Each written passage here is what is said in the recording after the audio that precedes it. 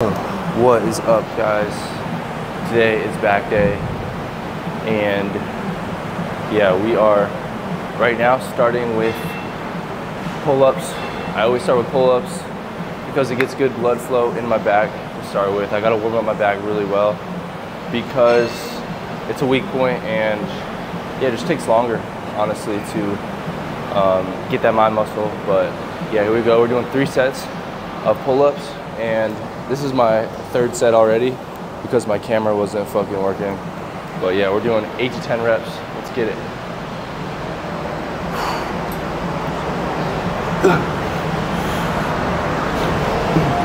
Head above that bar.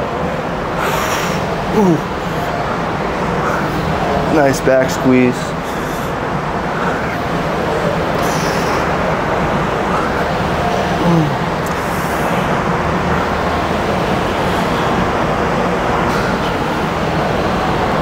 Oh yeah, you can do also assisted pull-ups. That's another like alternative I use, especially if my tendon right here hurts. Sometimes it hurts when I do pull-ups, so I'll do some assisted, so it's a little easier. And assisted also, you get a lot more squeeze and contraction with your back, especially if you're a little weak in the back areas like me. But let's get to this lift. 7, 8, 9, 10, 11, 12, 13, 14, 15. So I do a lot of wide squeezing movements to trigger that area. But that was 15 reps. That was 15 reps for the first set, and now I'm only going to go up a little bit from this weight because I just can't go. When I go too heavy, I use my arms, and I will have straps usually, but I don't. So yeah, we're just going light. Nice slow contractions. Let's go, let's get a juicy fucking pump. So I'm resting about 1 minute, short rest because volume's high today, short breaks. So the sweat's gonna be kicking in, pump's about to be kicking in. All right, same weight, same reps, let's go, nice slow.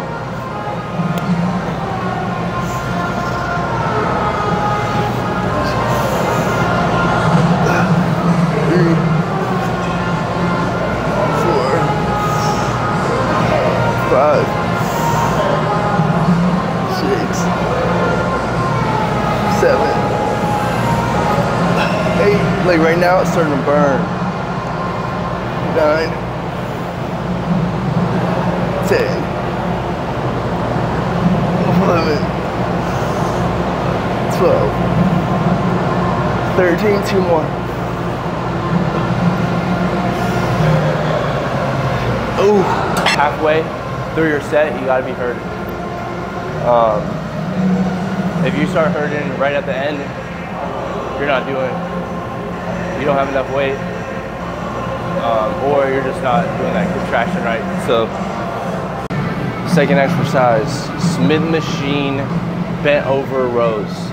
We're starting just with two tens on each side, not too heavy. Hold on. So there's these little hooks.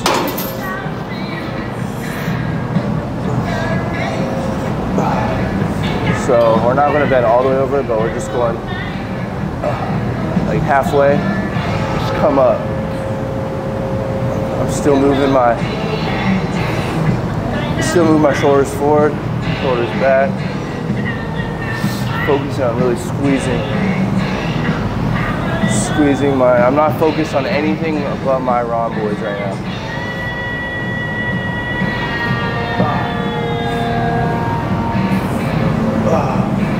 I'm going all the way up to my stomach, tapping my stomach, and going right back down. you don't need a lot of weight. Like right now, I'm burning. Ooh. Oh, that's good. And now I'm only going up a little bit. I'm gonna probably put a 5 on each side and then keep that weight. Because all I really want is my contraction with my back. I want to really feel that squeeze. I want to feel the blood rush through my rhomboids because I need my shit to grow. Hands a little more than shoulder width apart. Squeeze.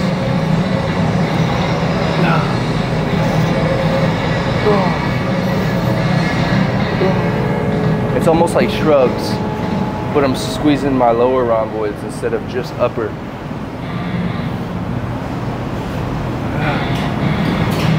So it's rhomboids and traps all together.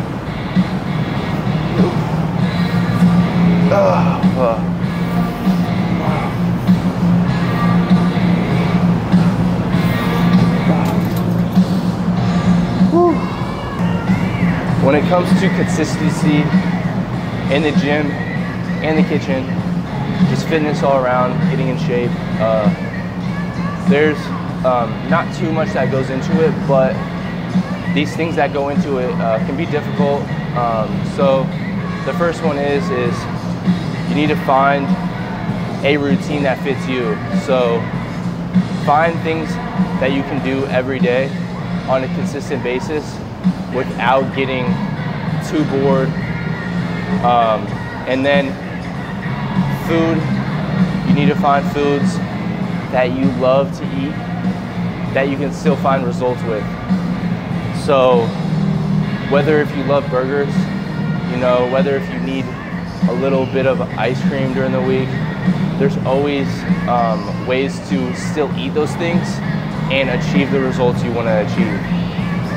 So you don't need to cut everything out and eat dog food, you know what I mean? You can still have your burger, you can still have a little bit of ice cream cake or ice cream and still achieve results. It's just about moderation. It's about eating 80% of good food and that 20% of pretty much whatever you want. And then obviously incorporate training that you love, that you can consistently do too. That's also huge.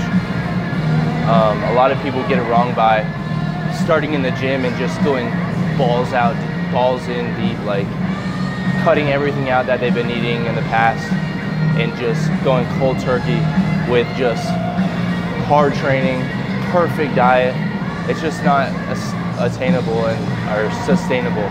So you need to work around still being able to eat the things you love and still achieving results. That's the whole point of getting in shape and loving it at the same time.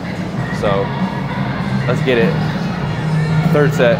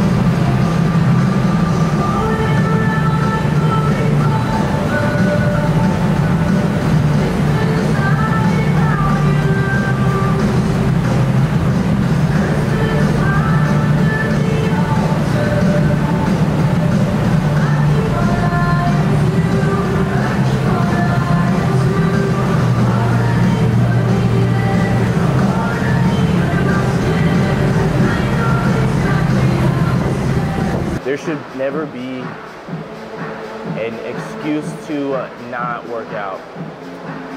Number one is because besides how you look, it's more about your health instead of just your appearance. You know, if you're not healthy, you most likely don't have like a great life, because you have to worry about health problems all the time. You have to worry about going to the doctor, taking your medications. So why make an excuse to have to be healthy? You know what I mean? So if you're a mom, you don't have time. I get it, you have kids, you don't have time to go to the gym. To me, it's kind of bullshit, because yeah, maybe you don't have to go to the gym, but you can still do some type of workout at your house. You can do bodyweight squats, you can do lunges, you can do some push-ups. You can literally do wall sits. I can name a bunch of things. So don't make excuses to be healthy. And for a majority of you guys that don't have kids, or even just have a job, a long job, you can still take time out of your day, 30 minutes, 45 minutes, to go to a gym, your apartment gym, free gym in your apartment, and work out. So there's always an alternative to working out, to getting in some type of good shape, just to get in good health in general. So stop making excuses, and stop making excuses for yourself, and get to it. All right, last workout, last exercise. We're doing some T-bar, chest supported rows. We're keeping it light. Shoulders all the way forward for a perfect stretch. And then come back, squeeze. Perfect stretch. 4,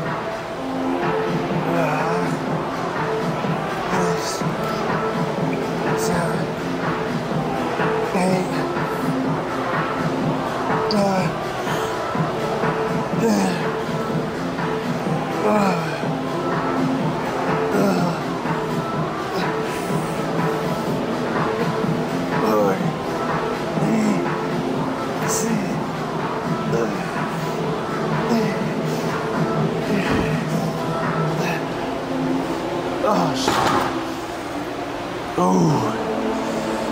20.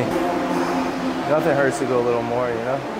All right, I'm gonna end the video off here. I'm gonna do 2 more sets, keep the weight the same, focus on my contraction. Hope you guys enjoyed this workout. Hit the gym, no excuses, let's go.